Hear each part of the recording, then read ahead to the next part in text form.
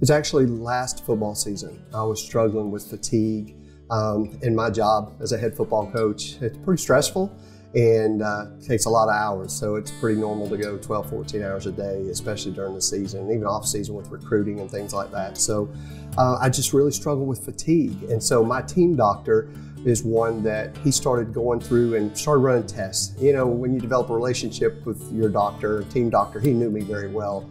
And so all the tests kept coming back normal. Everything he put me through was coming back normal. And I just kept telling him, you know, Dr. Olson, we're missing something. Something's not right. And so he kept looking, which I am so thankful for.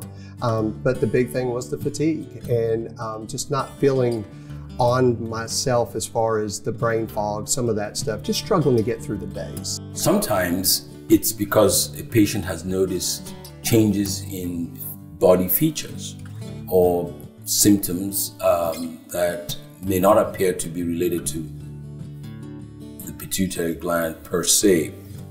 For example, things very common like diabetes or high blood pressure or headaches or problems with vision, weight gain.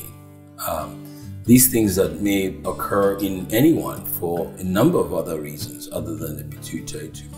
So sometimes it's just because the patient comes to attention because they've noticed something. Sometimes it's their primary care on a routine screening that has noticed something, on an annual screening or something like that. It may even be a friend. I've had sometimes patients say, you know, somebody said that you look different and, you know, they hadn't seen me for 7 or 8 years. Maybe they've now got changes of excess growth hormone secretion, acromegaly, or I've kept on gaining weight and I'm not changed my diet or my habits or whatever. Trivial things like that may be the case. I mean, Dr. O, you know, what a personable guy who, you know, to be of his, I hate to say stature, I guess, but, you know, he treated me like I was his very first patient and that I was his only patient. I was the only person that mattered. And I know I'm not the most important person in the world. I like to think a couple of people, like my grandchildren and my children, my wife, but, you know, to him, that's how he made me feel. And that was the whole thing. Him, Dr. Thorpe, you know, his medical team, his surgical team, Dr. Harris, and everybody that, you know, I came in touch with. And I knew that if I was able to return to my team this season, I was going to have to take some steps to protect myself. It's dangerous out there when you're around, you know, teenage kids who are going to be playing it, you know, for the Tar Heels or the Volunteers or Georgia Bulldogs or whoever the next year. And so I had to come up with a way. So we came up with a way with the hockey helmet. What a blessing it is when you have people who will love and care for you and they're not related to you. And you need to be thankful for that. So the helmet that I was going to wear, I wanted it to be an outward thank you to them. So what I did was my helmet, I had a local artist and they decorated. I want to pay tribute to these wonderful people that brought me in and treated me like I was one of their own and cared about what I was going through and tried to ease my mind on some things, but yet also gave me accurate information all the way through that was specific to me. Well, we were so touched and appreciative of the recognition and the attention that Coach gave to our team, and it's always a thing of joy.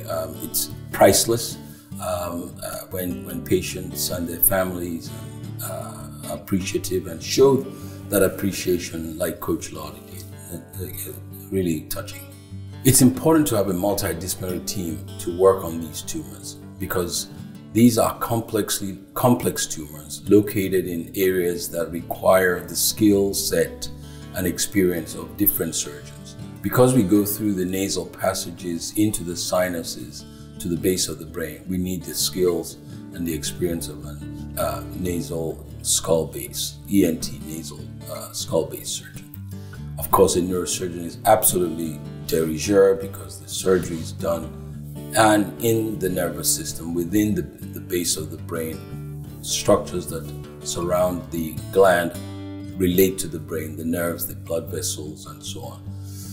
And people who do this operation have to be facile and experienced because they're rare tumors, so you don't see a lot of them in the community. And so people who develop expertise are people who focus their practices in this area and build up that experience.